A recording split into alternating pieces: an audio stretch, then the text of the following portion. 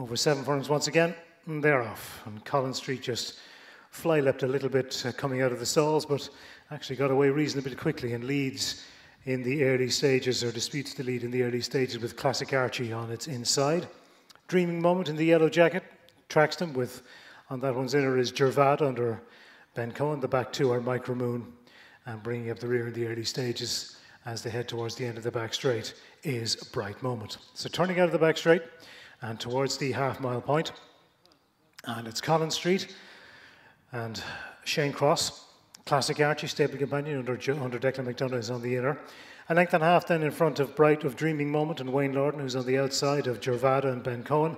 And they're a couple in front of Bright Moment and Gary Halpin. And the back marker is Micro Moon and Dylan Brown McMonigal as they continue the run towards the straight and begin to swing in inside the 3 furlong point. And Classic Archie, Collins Street, lead by a length and a half over Gervada, who races third on the inside of Dreaming Moment.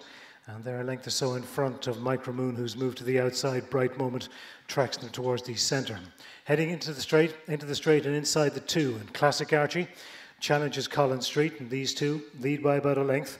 Over on the far side, Gervada, Dreaming Moment. Bright Moment gets into it, one off the rail, and they're followed by Micro Moon heading down inside the final furlong.